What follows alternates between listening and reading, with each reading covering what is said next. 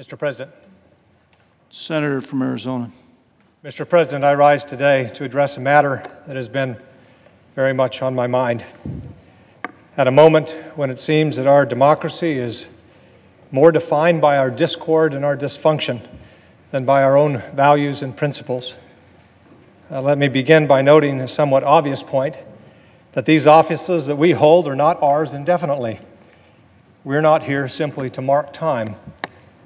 Sustained incumbency is certainly not the point of seeking office, and there are times when we must risk our careers in favor of our principles.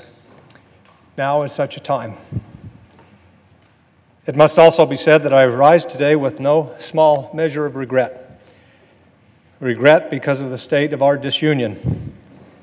Regret because of the disrepair and destructiveness of our politics.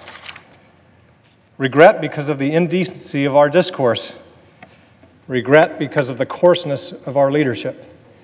We must stop pretending that the degradation of our politics and the conduct of some in our executive branch are normal. They are not normal.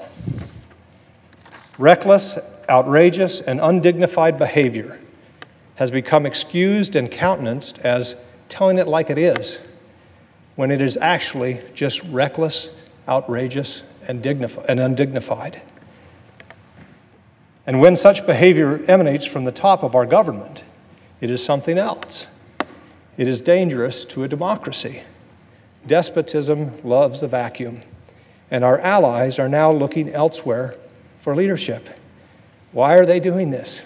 None of this is normal.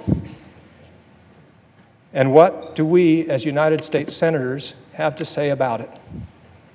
The principles that underlie our politics, the values of our founding, are too vital to our identity and to our survival to allow them to be compromised by the requirements of politics.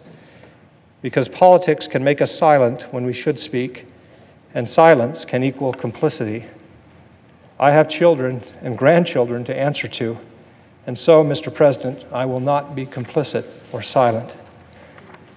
I've decided that I would be better able to represent the people of Arizona and to better serve my country and my conscience by freeing myself of the political consideration that consumed far too much bandwidth and would cause me to compromise far too many principles.